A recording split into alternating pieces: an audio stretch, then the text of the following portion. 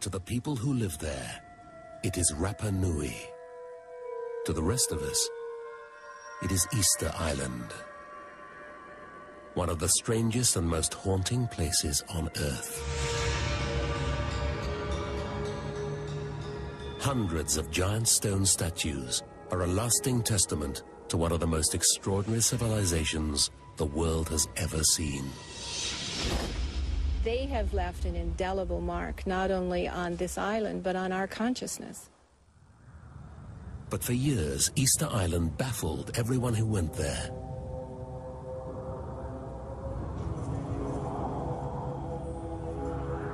Nobody could work out who had created this civilization, how they came to build these remarkable statues, and ultimately, what was their fate? Now, at last, modern science is beginning to solve the mystery of Easter Island.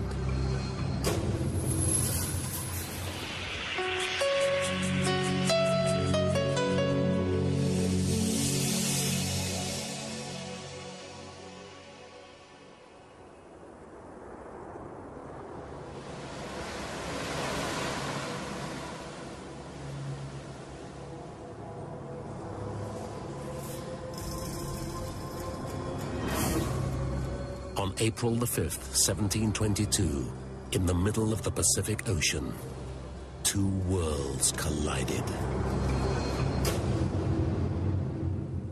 It must have been to them a bolt out of the blue. It must have been to them like a spaceship landing in your backyard. I mean, it was an incredible experience to stand as they did down there along the coast and see those three ships.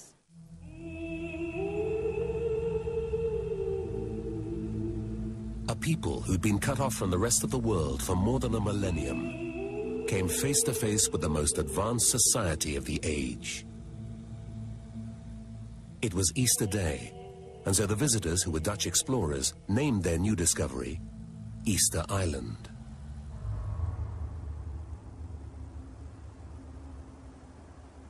But when the Dutch came ashore, they got a shock.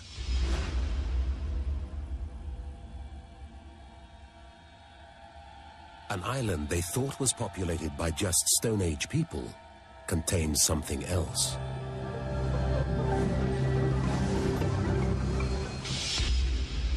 Hundreds of giant stone statues.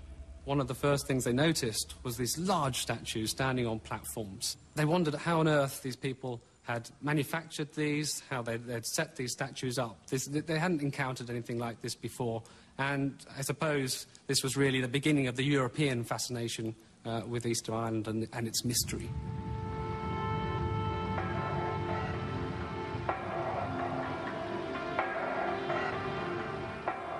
The Dutch were dumbfounded. They couldn't see how the primitive islanders had made such huge statues.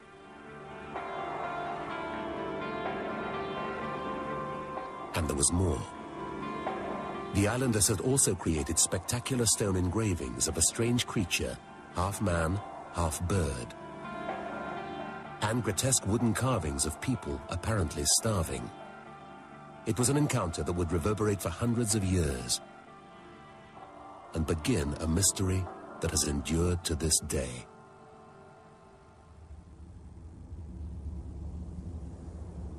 Because the great puzzle for anyone trying to find out what happened here is, there's no one to tell them about it.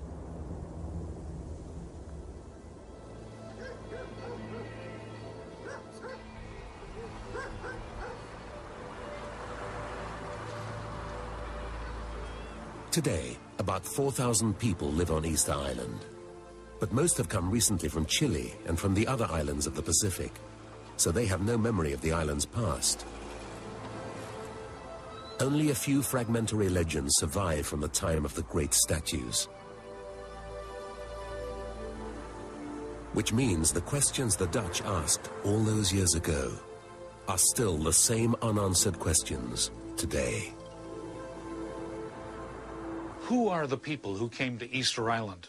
And how did they get there? Why did they carve big statues? What do the statues mean? And there was one other question, the question that was the most mysterious of all.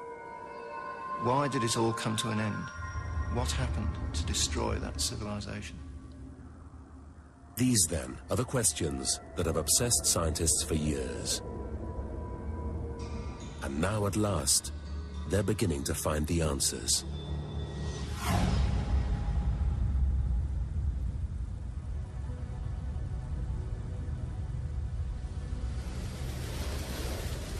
The first and most obvious mystery is who were the original islanders?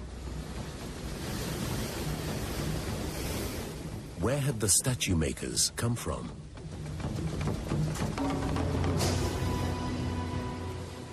I think there's a genuine mystery in Easter Island. It's a tiny, tiny island in the middle of the Pacific Ocean. If you look at the map, people could have come from either direction. Easter Island is the most remote inhabited island in the world. The nearest land is thousands of kilometers away, South America to the east, and the scattered islands of Polynesia to the west.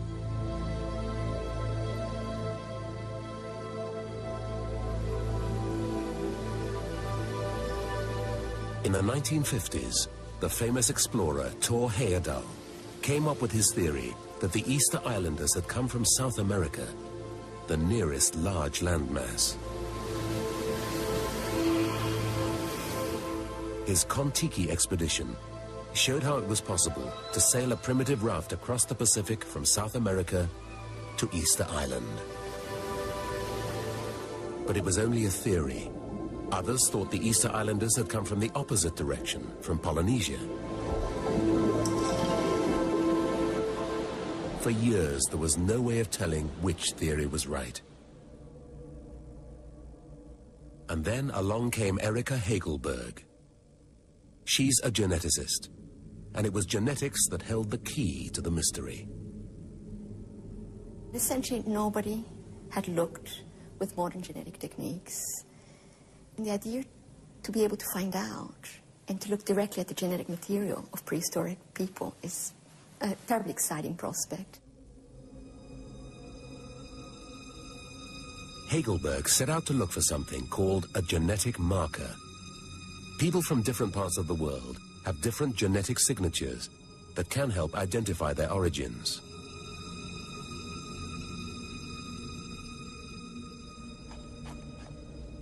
So she extracted DNA from the skeletons of early Easter Islanders, searching for the genetic marker that would finally identify who they were and where they'd come from. And at last, she found the answer. A genetic marker called the Polynesian motif. It's unique to Polynesians. And that was an exhilarating finding. It was marvelous because it's unambiguous. It shows that these people had to have been descendants of Polynesians.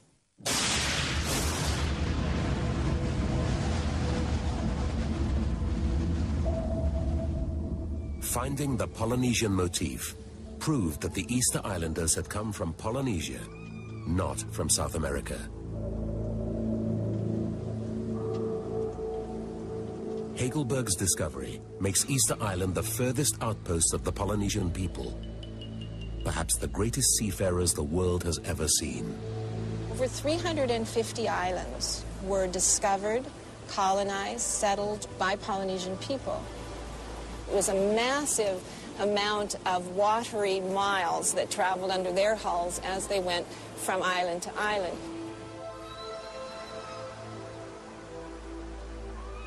This is a remarkable achievement. This is an achievement that stands alone, really, as to my knowledge, in the history of the world.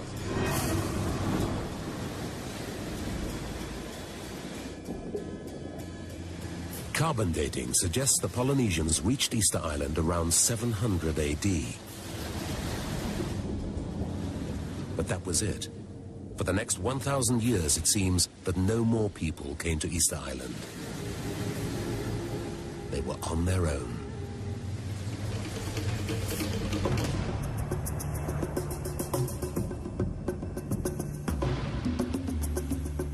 Archaeologists have now built up a detailed picture of how this tiny settlement took off. they discovered the islanders were soon thriving. There were the ruins of hundreds of houses. Farming flourished, and so did fishing. The population may have reached more than 12,000, 3 times more than the island supports today.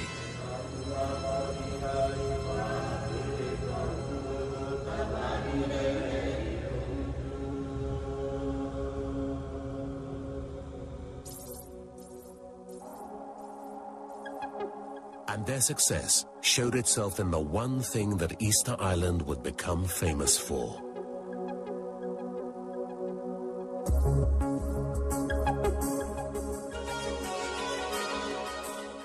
The carving of giant stone statues.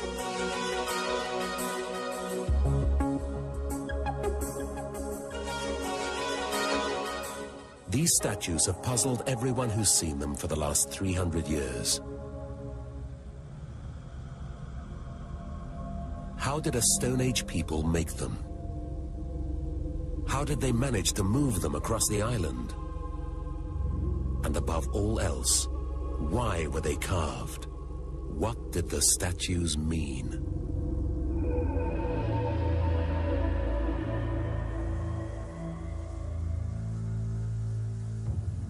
The first answers came at a place called Rano Raraku.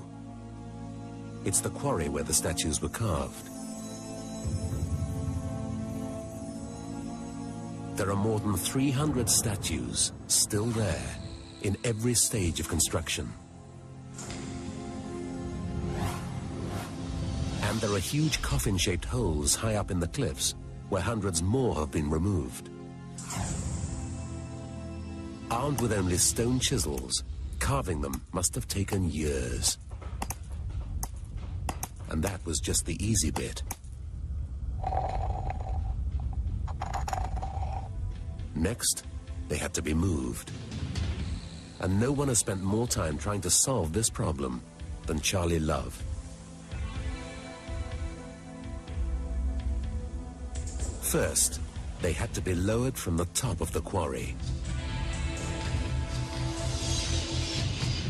This was intended to have a segment of a very large tree inserted into it with enough strength so passing a rope around the outside, you could control the descent of a statue freed from the bedrock somewhere farther down in the quarry.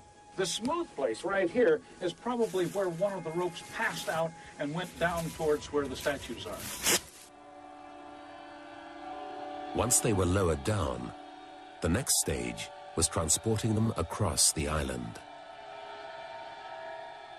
The amount of work necessary to carve one, the amount of work necessary to build a ceremonial platform is nothing compared to the amount of work to construct the roads and to move these colossal statues along them.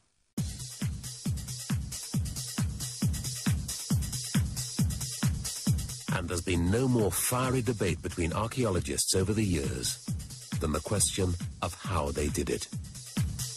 Logic dictates that they were moved in a horizontal position. That's the easiest, the safest way. I think they moved these colossal statues upright. The best way to move a figure is the way we did it. Legends say that they walked. I don't see anything within a Polynesian tradition that would have suggested large, heavy objects moving upright. Moving them upright, I think, was the answer.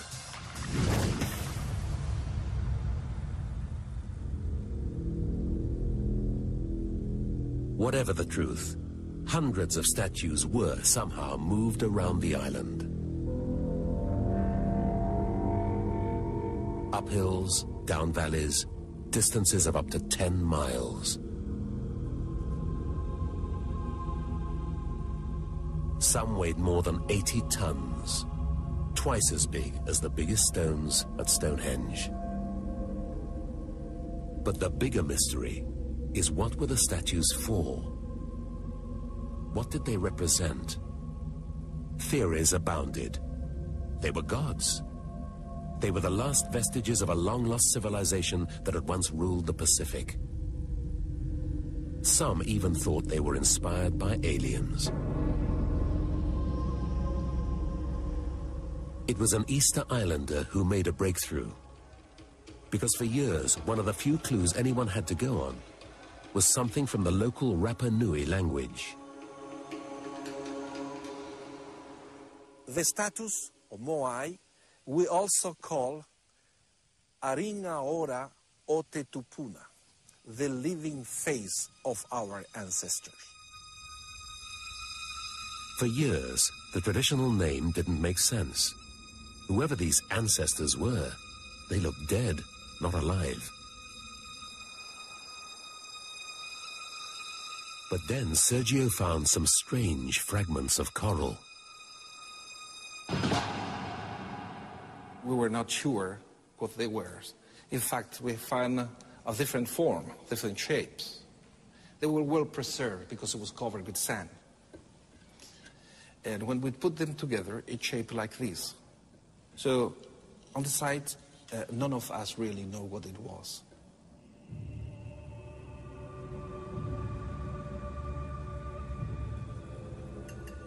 It was then that Sergio remembered something.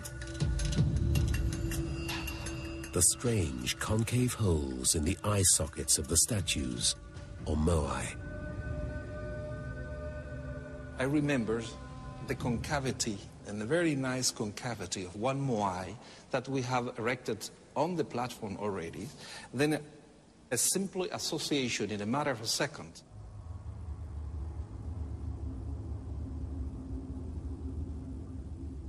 It led me to the conclusion at that very moment that it was the inlaid eyes of a moai.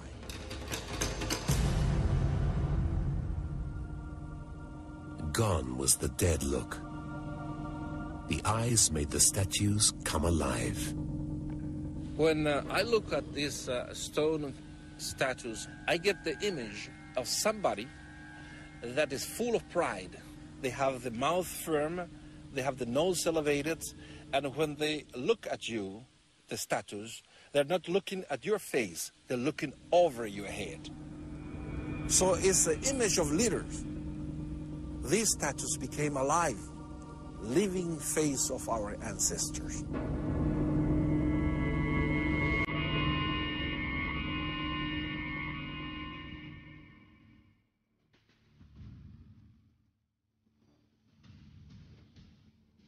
Scientists now believe the statues were part of the Polynesian tradition of ancestor worship, but on a scale far beyond anything that had been seen before.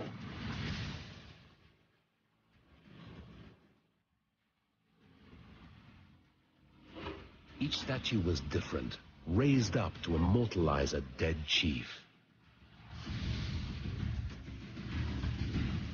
High on their platforms, they were halfway between the living and the gods.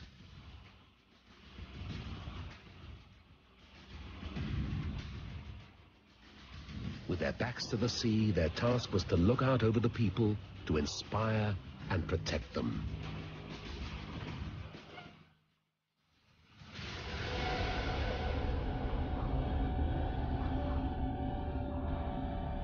But then, something went very wrong.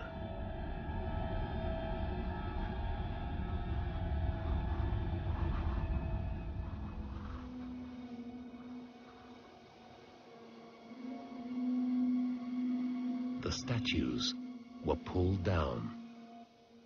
At some point in the history of Easter Island culture, these statues that are on the platforms came tumbling down. And when they did so, it was terribly destructive. This one, as you can see, broke the neck. But they also destroyed other parts of the ceremonial platform, pulling it apart with a vengeance. This statue right here has its head completely snapped off, and it's now missing. Or this statue, whose nose is down in the dirt. It didn't break when it fell, but it tells you that there had to have been some kind of violence involved. On this ceremonial platform alone, there are 17 that have been turned over. The quarry where the statues were carved was also abandoned. Carbon dates suggested it happened by the 1600s, a century before contact with the West. For some strange reason, it seemed the people of Easter Island had turned on their gods. When scientists went in search of reasons, all today's Easter Islanders could give them was a series of incoherent legends of a time of terror, hardship, even cannibalism. But no one could tell them what had actually happened.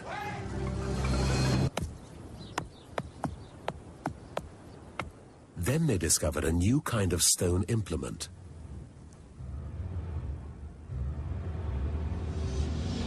Spear tips. These suddenly appeared in the 1600s, the same time the quarry was apparently abandoned. For some reason, the Easter Islanders were making weapons.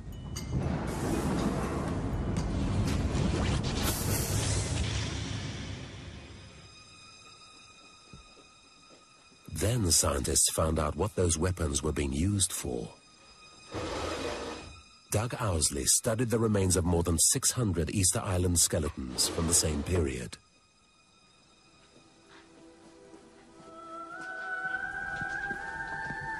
What he found was shocking. This is an older female, and she has in her frontal and adjacent parietal evidence of extensive injury. Would have died either from the problems that were caused with the brain injury or a very small blow that hit right here on the right parietal. And so this is a person that's received a very serious blow to the right side of the head. The entire left side has been fractured. Owsley realized he was looking at the evidence of people at war with themselves. When I compare the frequency of injuries that I've observed in the Easter Island population with other collections that I've worked with, it certainly shows the high end. It's the extreme. It was a period of disintegration, social disintegration, and turmoil. You've got endemic warfare. It's chronic. They're slugging it out. There's no doubt about it.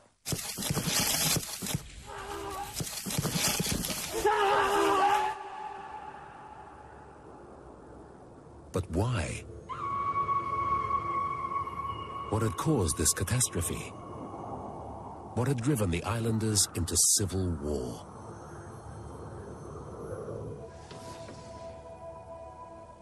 It was Dave Stedman who found the first clue. He's an expert on the Easter Islanders' diet. After studying the leftover bones from their meals, he noticed a puzzling change. To begin with, there were thousands of bird bones. The bones we found range from things like this. This is a petrel that no longer occurs on the island. Here's a shearwater called a Christmas shearwater that no longer lives on Easter Island. Then this tiny bone might be a little bit deceptive, but it's actually from a very large bird. This is a little skull fragment from an albatross. And you can see here that albatross is quite a giant bird.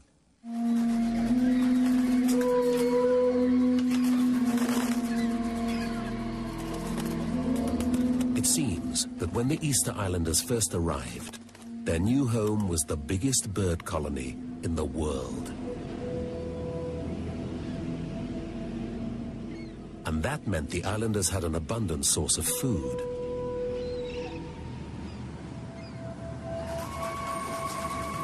But it didn't stay that way.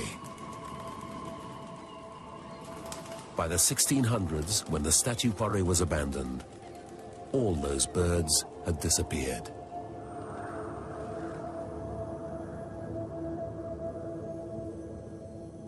Almost all of these species of seabirds, these 25 or 30 species of seabirds that I've identified in the early sites, almost all those species are gone.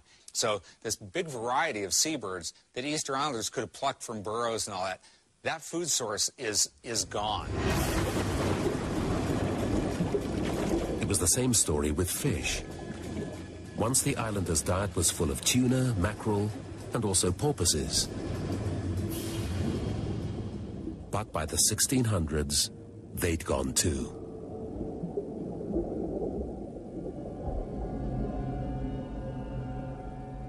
The consequences appear to have been terrible. These carvings show emaciated figures, their ribs exposed. It seems starvation swept across Easter Island.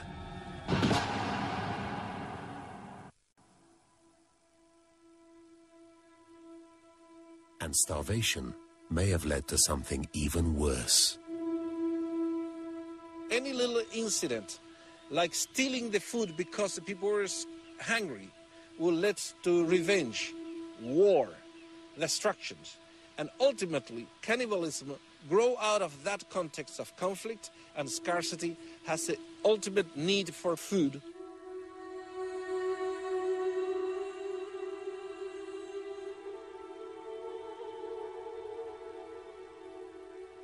It looked as if the collapse of the statue cult and the outbreak of war were caused by starvation.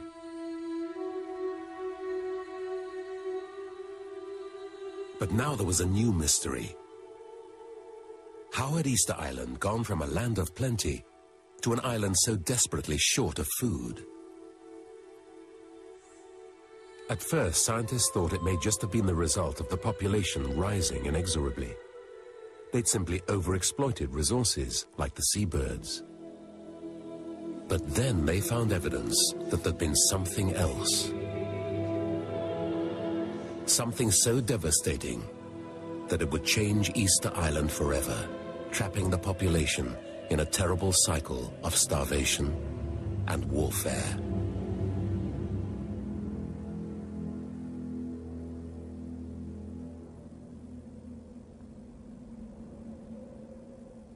When Westerners first arrived on Easter Island, they noticed that there were no trees.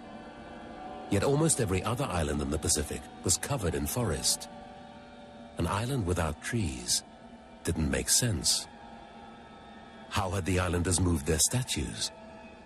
How had they made canoes to catch fish? The solution to this riddle came from the bottom of a lake. For thousands of years, layers of mud had been building up. Mixed up in the mud was pollen from the island's plants. It was this pollen that held the secret of Easter Island's past vegetation.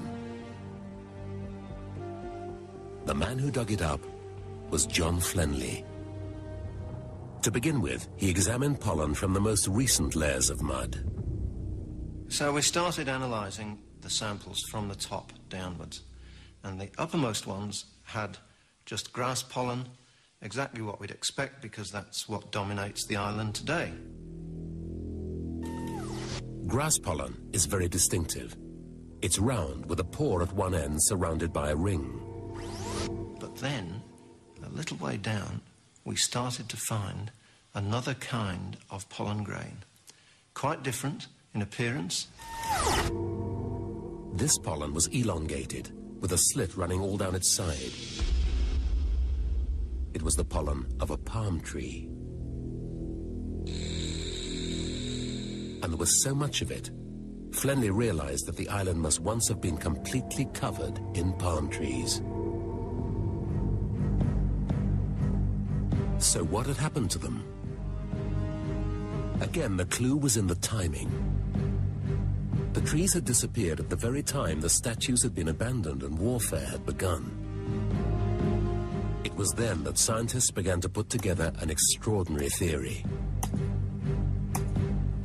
The cause of this great disaster had been the statues themselves. Imagine you're trying to move a statue weighing perhaps 50 tons or more. Now, every time you move one like that, you are going to cut down palm trees. It's absolutely inevitable. Archaeologists realized that over the years, the statues became more elaborate and also bigger and bigger. So big that one unfinished statue is more than 60 feet tall and weighs about 400 tons. Statues were getting bigger through time. The palm forest was getting successively depleted. It was as if statue building had become a competitive obsession, with each tribe trying to outdo the others with ever more magnificent carvings. the impact on the palm forest must have been progressively more and more disastrous. Obsession became mania, a craving that required more and more trees to satisfy it. By the time palm trees got scarce on Easter Island, everybody on the island knew that they were in trouble. They loved palm trees. That's how they made their good canoes. That's how they rolled their statues. No palm trees equals we can't move our statues anymore. But by now, nothing could stop the frenzy of destruction. In the case of Easter Island, it's a fairly small island. You could stand on the summit of Easter Island and see the whole place. The person who cut down the last tree must have known that it was the last tree, but they still cut it down. This is the most amazing example in the world of total deforestation by people.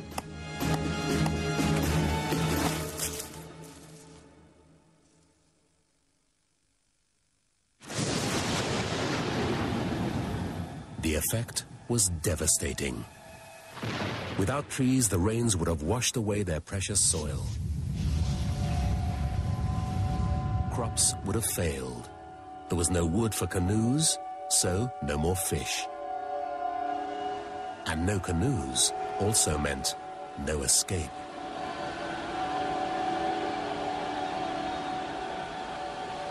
The Easter Islanders were trapped in a hell of their own making.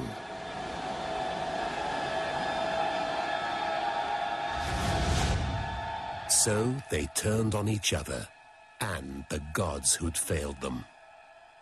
Finally, they just boxed themselves into a real corner where there wasn't much left to do except fight over what little was left.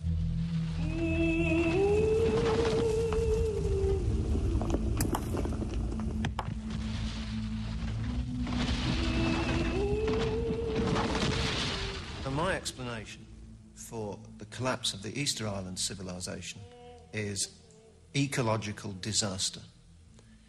That's to say, everything went wrong with the ecology of the island, and the reason for that was people.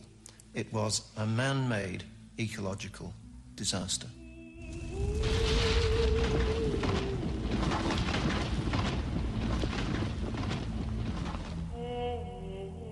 Easter Island society, it seemed, had self-destructed. For many scientists, the story of Easter Island's collapse was nothing less than a parable for the whole world. Easter Island is isolated in the Pacific, just as the Earth is isolated in space. They overused what might have been renewable resources, and the result was an ecological disaster which brought about the collapse of their civilization. Is there not here a lesson for planet Earth?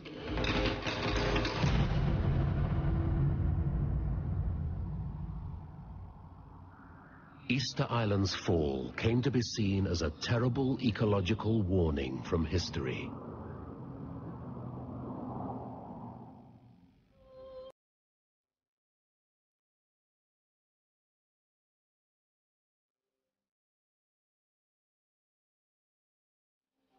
But there was one nagging problem with the self-destruction theory. Something that just didn't fit. Paul Rainbird has studied the journals kept by the Dutch sailors who arrived on Easter Island in 1722. This was 100 years after the island had apparently descended into starvation and conflict. And yet there was absolutely no sign of crisis. In Roggeveen's journals, we find that this place isn't an impoverished place at all. He talks about fields of sweet potatoes, he talks about yams, he talks about fields full of sugarcane. And he also talks of the people themselves. They were healthy, they were fit. There is no sign at all of the collapse we're supposed to have regarded to have happened.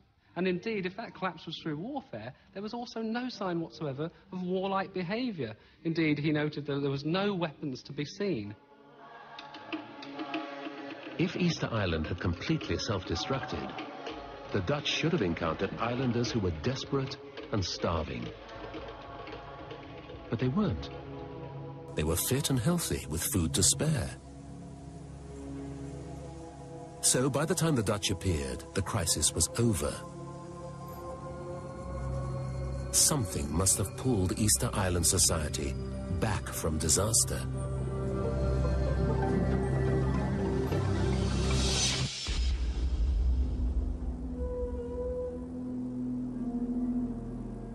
The key to the recovery lies at Orongo, a place poised between an extinct volcano on one side and the crashing sea on the other.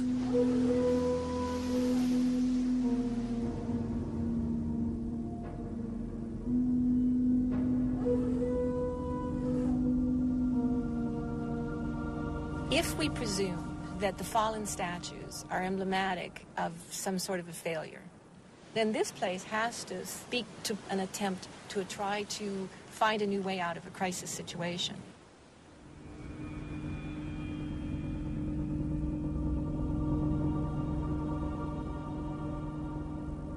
Here, archaeologists found mysterious carvings dating from just after the ecological catastrophe. A strange figure, half bird, half human. One example of such a carving is this one. You can see the open, curved beak, a round eye, very prominent, head, here's the body, muscular legs, human-like feet, a muscular arm, and a human-like hand. It was the Birdman. A representation of everything an island people trapped in their own hell could desire. Birds have freedom, don't they? Birds come and go. Birds bring with them fish, which provide food. I think the birds are significant on Easter Island for sacred reasons, for spiritual reasons, but also for very purely economic reasons. In fact, the Birdman was based on one particular bird, the frigate bird.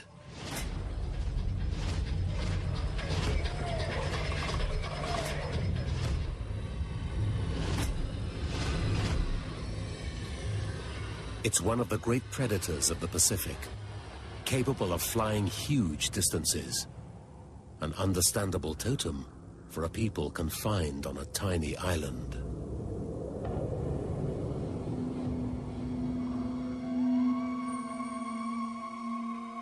Early records told how the cult of the Birdman had worked to save the islanders. At its heart was an annual ritual, a competition involving every tribe on the island. Its aim? To crown a new Birdman.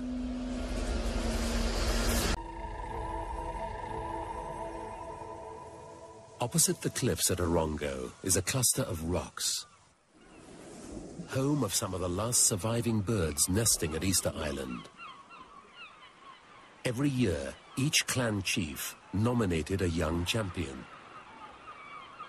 Those young men would descend this cliff, plunge into that water down there, swim for their lives approximately a mile out, the largest of those three small islets, and there await the coming of the birds.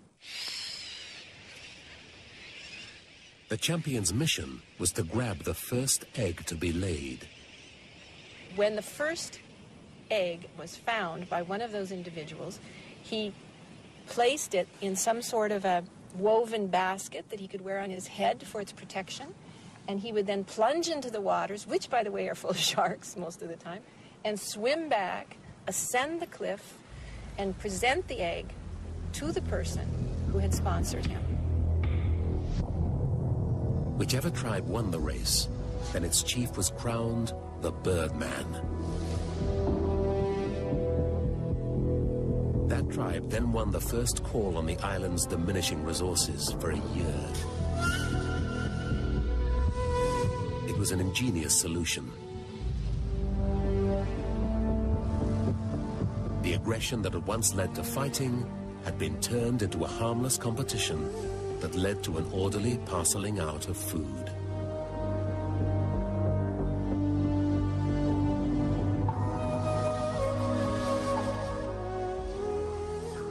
Whatever resources there were here had to be controlled and had to be dispensed, if you will, among the population in an organized way, or people were going to start getting hurt. And so I think this place represents an incredible societal effort to channel the aggression, control the competition, and keep the society working. Historical accounts suggest the Birdman cult did bring some stability to the island. That's why when the Dutch arrived, there was no sign of warfare, and food seemed plentiful. The worst of the crisis was over.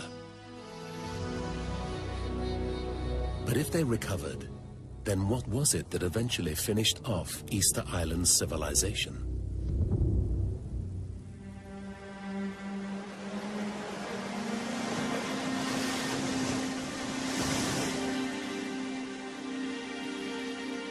Easter Island's final nemesis came from far over the horizon, from a world that the islanders didn't even know existed. Until Easter Sunday, 1722, that is.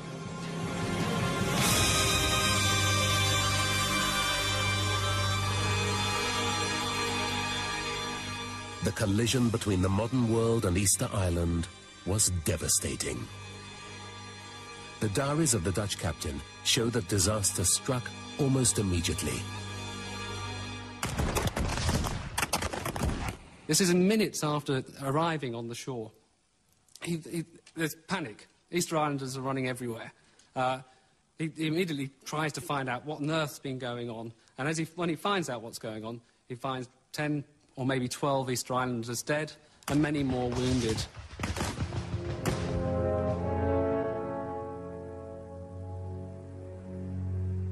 On its own, this savage introduction to Western civilization needn't have been the end of Easter Island's Stone Age society. The trouble was, it was only the beginning. Over the next 100 years, things got relentlessly worse as more and more ships called in. And they brought with them something much more terrible than weapons. Disease. Again and again, in the bones he examined, Doug Owsley saw the same thing. When we look at the shin bone, for instance, the curvature that occurs and the increased thickness, it's very different from what the normal form of the bone looks like. If I compare it with this tibia, for instance, here, which is straight in comparison to the curvature of this individual. This thickening and curvature of the bones is the mark of a particularly devastating disease, a disease that had never been seen on Easter Island before Western contact. Syphilis. In many ways, it's doubly an impact, because not only do you get death or infertility through venereal diseases that may be spread or whatever, you also get an impact on the society, a society that doesn't necessarily understand what's happening to them. This really was a germ warfare. Faced with disease and the cultural shock of Western contact, Easter Island's fragile recovery began to collapse. The people became weakened, and the death toll started to mount. The first signs may have already been there when Captain Cook arrived, 50 years after the Dutch.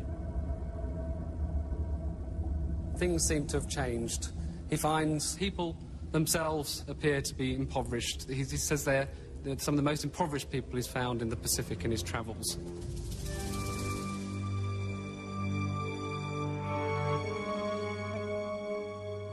Weakened by disease, demoralized by contact with outsiders, the final blow came in 1862.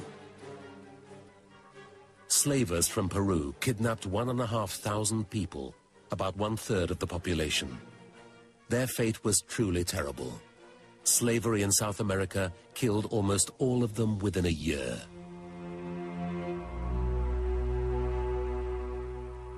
The survivors, just 15 of them, were returned to Easter Island, and they brought with them something truly deadly: smallpox.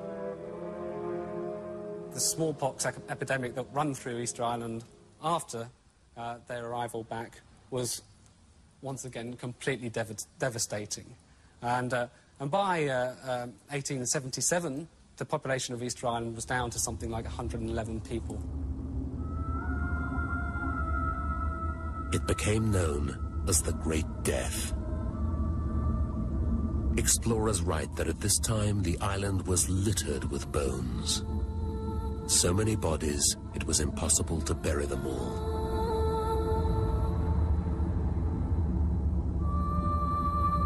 And so in just a few short years, a whole civilization was wiped out.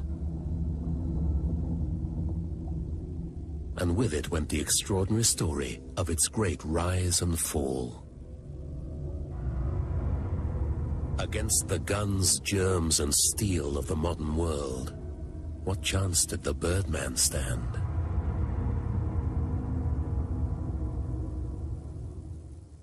With Western contact came every single problem that was ever inflicted on any island society, and it all happened here. Whatever may have happened in the past on Easter Island, whatever the islanders did to their island themselves, it totally pales into insignificance compared to the impact that was going to come through Western contact. So what then can we learn from Easter Island? In part, it's the story of a people who destroyed their own environment. A people driven mad by their obsession with statue building. I think of Easter Island as a kind of grand experiment.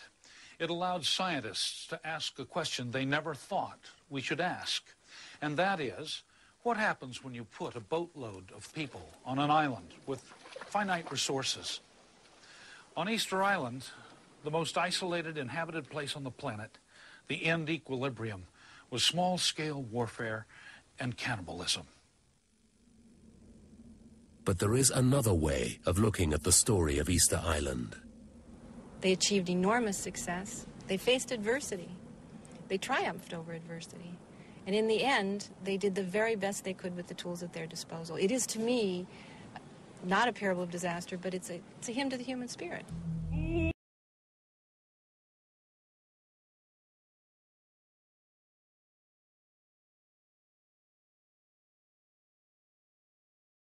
The rise and fall of one of the most amazing civilizations on Earth is a story of epic human achievement, intermixed with terrible folly.